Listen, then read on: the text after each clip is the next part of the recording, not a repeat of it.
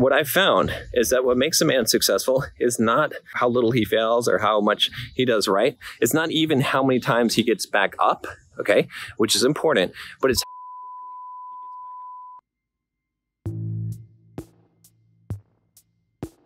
Let me give you the example that we all know. You are on a diet. It's going good. Oh, you're doing great. You're just following the diet perfectly. You're going to the gym, you're working out, you're losing weight. The pounds are coming off. You can see that six-pack is somewhere under there. It's gonna be coming out. If you can just hold on to this for another 4 weeks. Birthday party comes along. Someone's having chocolate cake. Oh, I better not have the chocolate cake. Well, I guess I could just have one slice. I mean, it is Joe's birthday. I have been doing good on my diet.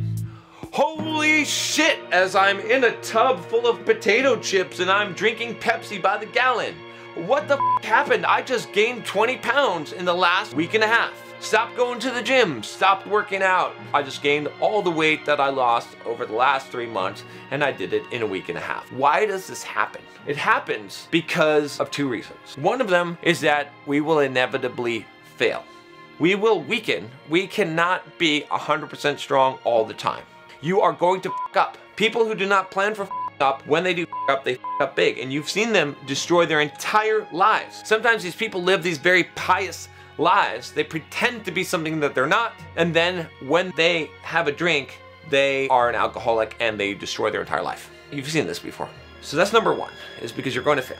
Number two, and this is the most important part here, is because the time between falling down and getting back up, because you eventually get up again, most of us, allowed enough time to destroy a lot of things. It's like this.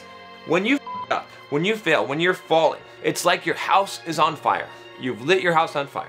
And the longer that you stay down and don't get back up, that is the longer that that fire is burning. And if you let that fire keep burning, it is going to become a blaze and it's going to consume your entire house. So if you accidentally started a fire in your house, when would be the best time to extinguish that? Would it be immediately, or would it be later on? After it burns for a little bit. I'm too lazy right now, I don't feel like it. Let's let it burn. The fire's already started, so I might as well just let it burn for the rest of the day. I'll have a new day tomorrow with no fire. No, you need to get it done now. You need to extinguish that flame now. It's easier to destroy than it is to create. I want you to say that, repeat that.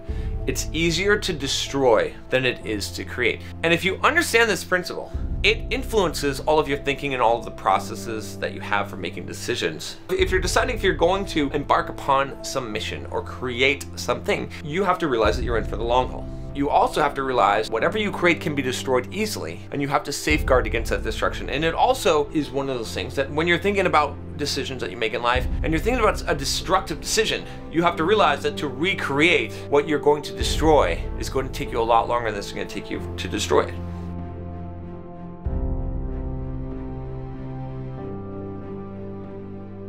What I would attribute most of my success in life to is how I've handled those situations, not actually the things that I've done right and that I've been successful off the bat, but how I've handled the setbacks that inevitably come. Because what I found is that what makes a man successful is not how little he fails or how much he does right. It's not even how many times he gets back up, okay, which is important, but it's how quickly he gets back up. So how much do the setbacks set you back? One time I was on a diet and I broke down on my diet. I went to McDonald's. I said, I want a Big Mac meal, supersize me. Got the Big Mac meal, sat down, had my Big Mac. I'm like, all right, well, you know, whatever. I take the Big Mac, I take a bite out of it. In my head, as I have that bite that I'm chewing in my mouth, I think, you're f***ing up, John. The old me would have ate that and then said, wow, f*** it, you f***ed up your diet for today. So let's go and order some cheesecake and just party tonight, and tomorrow we'll restart. No, it's f***ing wrong. Why? Why do you guys do that? Why do we do that? Why did I do that? You know what I did? I spit it out. I threw it away.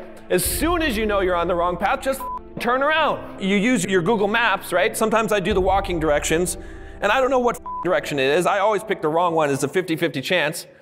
I don't just keep on going the wrong direction. When I see I'm getting further away, I turn around. It's so foolish to keep on going because you're already on a path. The moment you know you did something wrong, turn around. And I'll tell you, as far as successful people in life, It's not the person who has the most wins. We all get wins. It's the person who gets on the horse the fastest, gets back up the fastest. You're gonna f up. No matter what you do in life, you will fail. You will not be perfect. But the people that succeed in life are the ones who get up and get going again as fast as possible. It takes years, how many man hours and how many millions and millions of dollars to build a skyscraper. It takes 5 minutes to destroy it with a wrecking ball or explosives. Everything in life is like that. And again, this is easier said than done. This is a very difficult skill to develop because it is in our nature that when we f up, that we want to fly off the rails and we want to eat everything in sight, that we want to skip the gym another day because we skipped it one day, that we want to be lazy and procrastinate because we wasted half the day, so we might as well waste the other f***ing half. How many times have you done this shit? This is how most people live their lives. Look how good they're doing. Damn, they're doing good. F up, okay? Look how much climbing. Damn, f up. Climbing.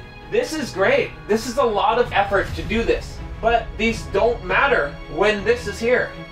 So what you're trying to do, a lot of you, you're trying to do this. You're like, oh, if I can just make this steeper, and that's burning you out.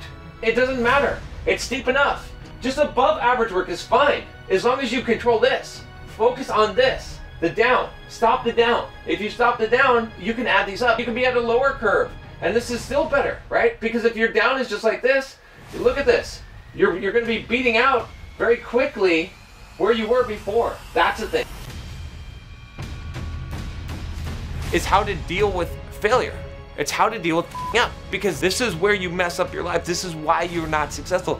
It's not because you're not smart enough. It's not because you don't work hard enough. It's because, one, you haven't anticipated that you will screw up. You believe that you're not going to. You believe that you must be perfect.